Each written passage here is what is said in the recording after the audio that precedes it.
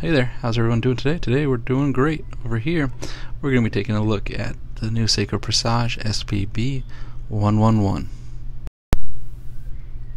Now the watch itself comes with this lovely presentation box, and when I open it up, we will see a wooden box, a special presentation wooden box, and this watch was inspired by the forest of Japan.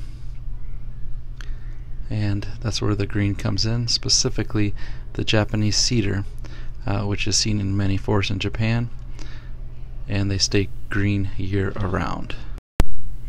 So here are the booklets that come with the watch, but let's talk about the watch, and specifically the dial, because when we talk about Presage watches, we are definitely talking about the dial. So here is the wood box, and give you a little bit of background information before we open the box. This watch, the dial is supposed to represent the deep green of Japanese cedar. So here we have the beautiful presentation box. So again, the green from the dial is supposed to be from the Japanese cedar from the forest of Japan. This cedar stays green year round, and let's take a look at this bad boy. Again, beautiful box, beautiful presentation. Usually we don't say that about Seiko too much, but they really hit it out of the park again with this one. And there we go. Wow, that is a very deep, deep green. And here you can see it.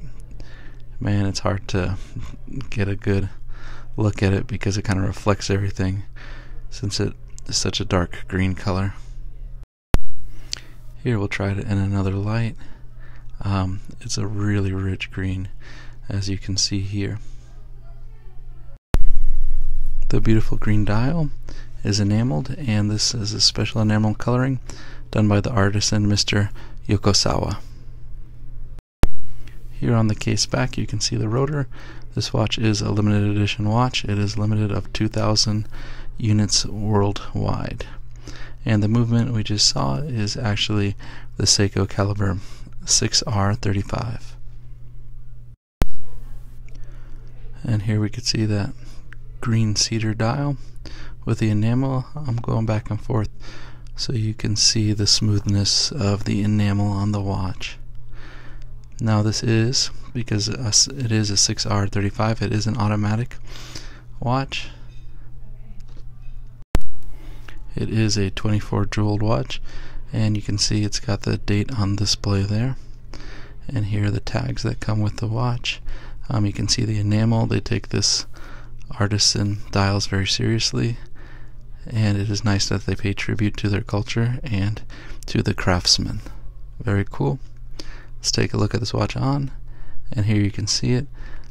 This watch is a 40.5 millimeter diameter, so it's actually a really nice size. It's clear, it's easy to read. The dark green doesn't really get in your face like some of the other greens do. It's real subtle. I think it's perfect for a dress watch. And the thickness on this one is 12.4 millimeters. My wrist is about a 7.5 inch wrist. Thank you. Have a good one, guys.